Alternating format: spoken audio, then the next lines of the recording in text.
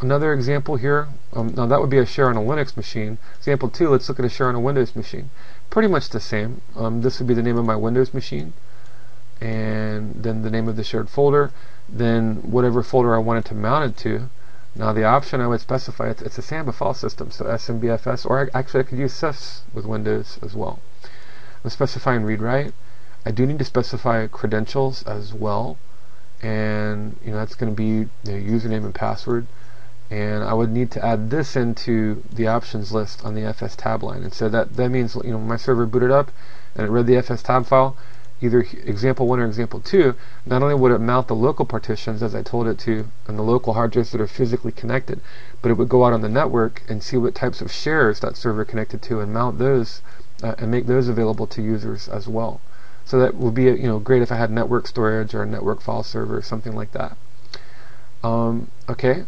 So let's look at what we've covered so far, right? We've covered the device and the mount point and the file system, and now let's look at options. There are many, and this is sort of a large section here. So if I come down to options, the user ID and the group ID sets the owner and the group. Can be the user's name or their ID, just as the GID can be the group's name or the group ID. And let's see if up here I kind of threw an example. Here's an example of mounting Ntfs, right? I'm choosing Ntfs 3G, and I couldn't fit all this on one line, but just imagine this is on the same line. So auto, users, any user can mount it. Now I'm using the user ID 1000. And if you're not sure what that is, if you take a gander, take a look, let me go and let me pull this over here, and let me cat etc password. And if I look at the contents of this file, this will give me users and their passwords that I've created. And I could also look at groups, cat etc group, okay, and user groups and their group IDs. And if I were going to make a user, let me do this: sudo user add, and we'll call her Samantha. And let me give her a password.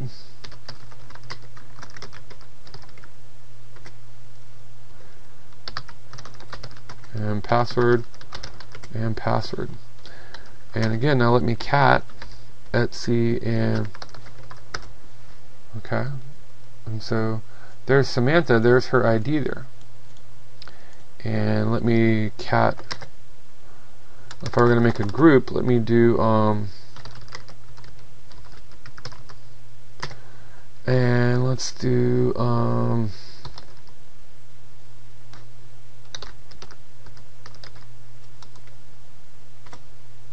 okay.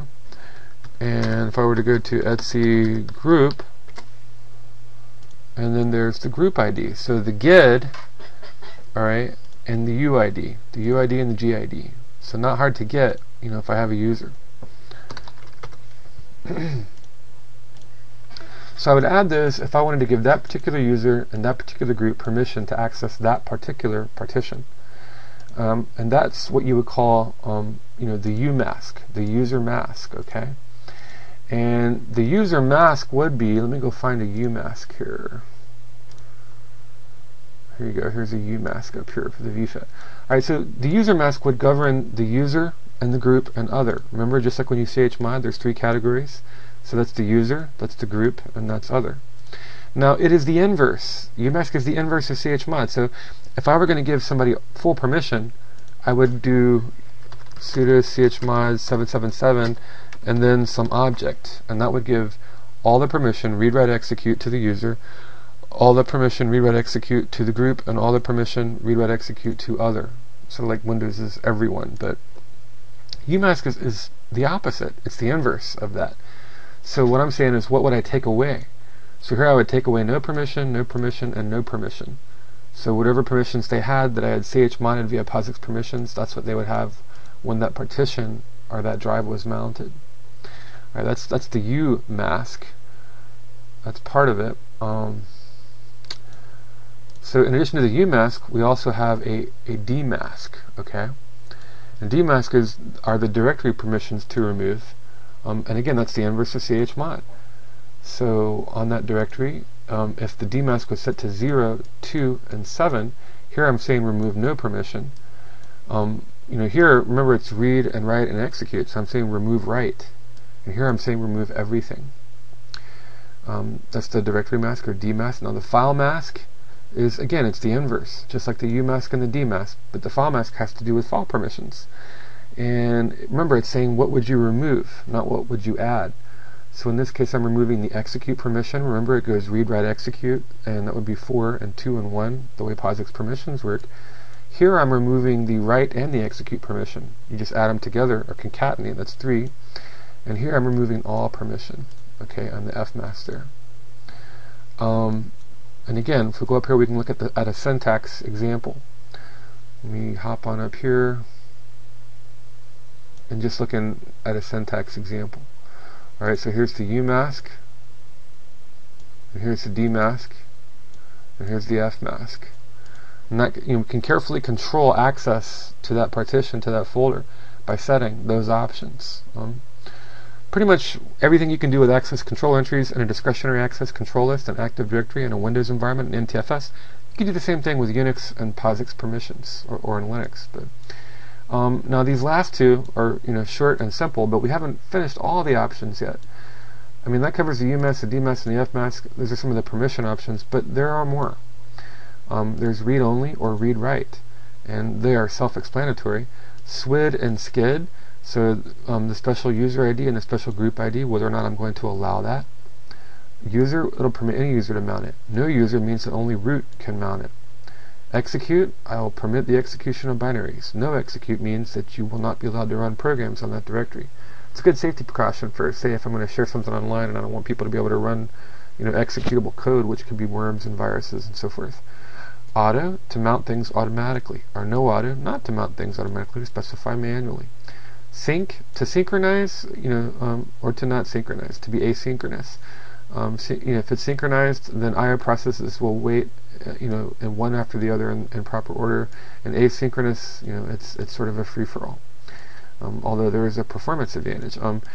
In this case, whether a not dev or no dev, whether or not to interpret character and block special devices, or no devices do not do so. And the underscore netdev is special. It's for mounting network shares, such as Ntfs, Samba, SSH, FSTAB. And it simply says wait until the network share. Wait until the boot process is finished and the network has come up and any connected shares have been connected to, and then try to mount it. Because of course, if it tried to mount it before that happened, it wouldn't be able to find it. There would be no point. So some interesting options there, and those are all part of this, the options part in syntax. And then finally, dump and FSCK order. And this has to do with whether or not you're going to back it up and whether or not you're going to do a file system check when you boot. FSCK, if you haven't used it, sort of like the Linux version of CHK-DSK. Syntax is very similar, and the way it works is very similar. So again, 0 will ignore it. Remember, in the computer world, 0 is false and 1 is true. So 0 false, ignore it, don't back it up. 1 true, back it up and pay attention. For FSCK, again, 0 is false, don't bother, don't check it. 1 is true, yes, please check it. Okay. Now, currently in Ubuntu 10.10 and Maverick Meerkat, and also in Lucid Links, these are the values of when the defaults. If I just say defaults, it will be mounted as read write. The substitute user ID. In this case, you want to kind of prevent programs and things from executing. Device here, execute. Things will be allowed to execute, but we don't really want to allow, or we want to limit root access with the special user account. Auto in this case on the file system, and no user and asynchronous. Those are sort of the defaults there. So go ahead and save that, and we will mount them. We will come back and mount these in our next step. So, having gone over this file and configuration, having talked about what all the permissions are, this is what we'll need to tweak along with Samba to be able to make our Ntfs partitions available to others on a Windows network.